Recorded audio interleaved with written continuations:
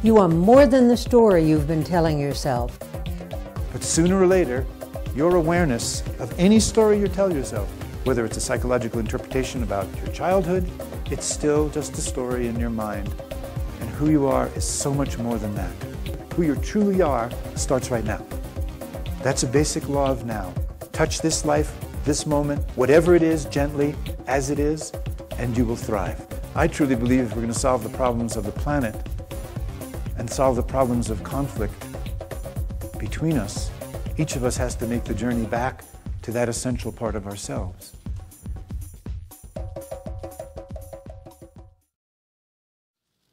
The talk that I'm doing today will last approximately 55 minutes, and it's entitled The Primordial Teachings. Now, the title is a little bit daunting because when you think of the word primordial, you think of dinosaurs and ancient teachings, and you think of the energy related to ancient times and in the past.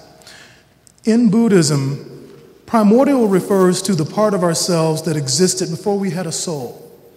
And the highest form of enlightenment refers to the part of us that returns to that original primordial being that we all have, that we all possess.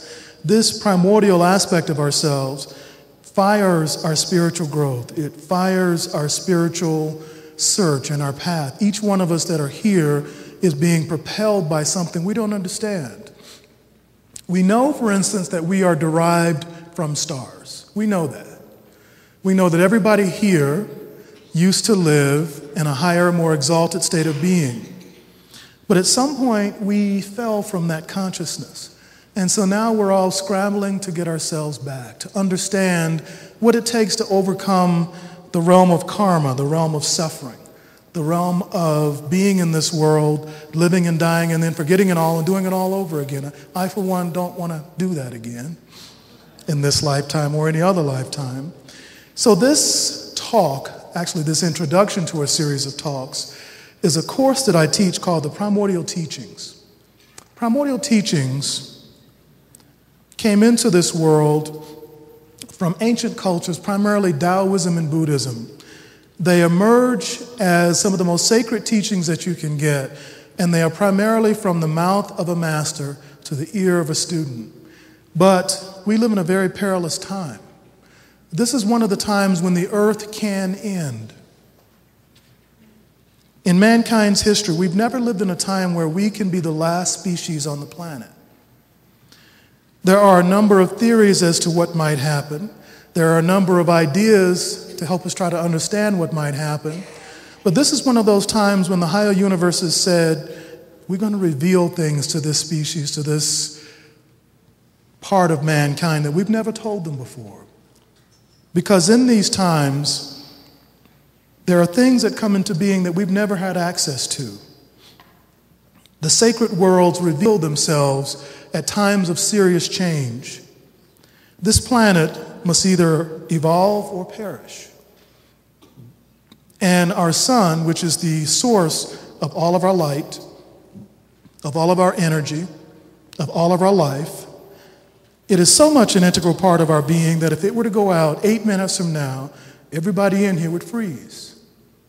So, what are our primordial teachings? What does that refer to exactly? These are images that were taken from a spacecraft put up by the Japanese called the Yoko spacecraft, which orbits the sun at a 1 million mile orbit. I didn't know that either. We have spacecraft that actually orbit the sun. And what the spacecraft has been showing is that the sun is changing. If you look at the dark rightmost image, that's how the sun looked in 1991. In 1995, the sun had changed tremendously. This is over just a 4-year period, and these images were taken 4 months apart. It shows that the sun's output of X-rays and UV rays has increased by a factor of 20. Scientists don't really have a good explanation for that. We also recognize that sunspots have increased many-fold over any other time period in history that we've ever measured. We've also measured a tremendous increase in the magnetic field of the sun. For one thing, we don't know why the sun has a magnetic field. A lot of stars don't have a magnetic field, but our sun does. Our sun's energy at this point is at a 1,000-year peak. And in the last 60 years, it's putting out more energy than in the previous almost 1,100 years. Now, what does that mean for us? What does that fact, that scientific fact, what does it have to do for us here on the earth? For one thing, scientists are now believing that our global warming is in part related to the increase in solar energy. We've noticed that not only has the sun increased in temperature, so has Mars, so is Pluto, so is Jupiter. And many of the planets in the solar system are now much warmer. Mars has almost lost its polar ice caps in the same way that our ice caps are being attenuated. We can't really say that Martians are driving Chevys and Fords and causing that ice cap to leave, at least not that I know of. So we can say that there's really no man-made contribution to Mars losing their polar caps. Unless somebody has some data that this would be the place to ask that question.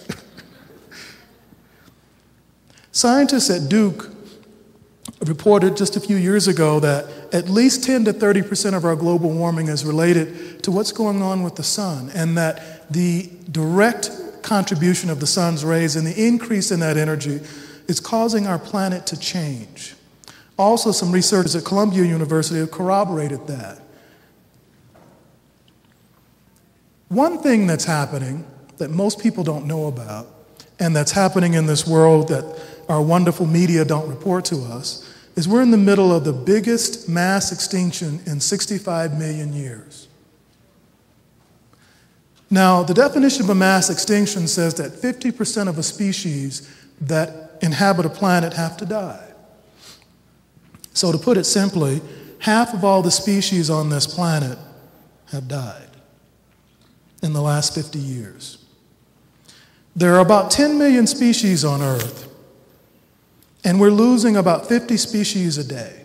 Now, fortunately, most of these are plants and bacteria. Unfortunately, we need plants and bacteria to live. Some of the most famous species are bees. Half of all the bees are gone. Frogs.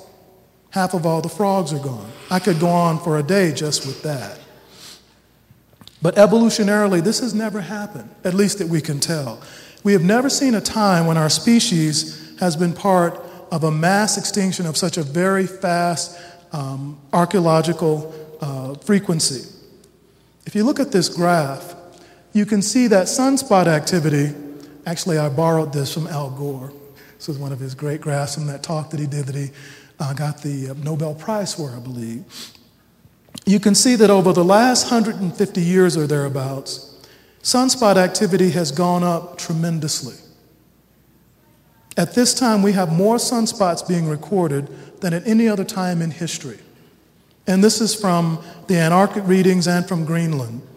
Our best scientific recordings are rendered from those two observation stations. Our global temperatures mirror sunspot activity. Global temperatures have gone up over the average of the last 100 years or so by almost a full 1 to 2 degrees. Scientists say that if our global temperature goes up 6 degrees, mankind and all the species here run the risk of extinction. Now, when you look at the increase in the solar energy, there's something that you see that affects us directly. Skin cancer from 1973 to the year 2000 has gone up more than threefold all over the world. These are numbers that the World Health Organization doesn't report to the masses. They don't let us know this sort of thing. What I'm pointing to is not a lecture on the climate and the sun. It's a discussion of energy that is affecting us and is mutating not only the planet, but our species. One of the mutations that's occurring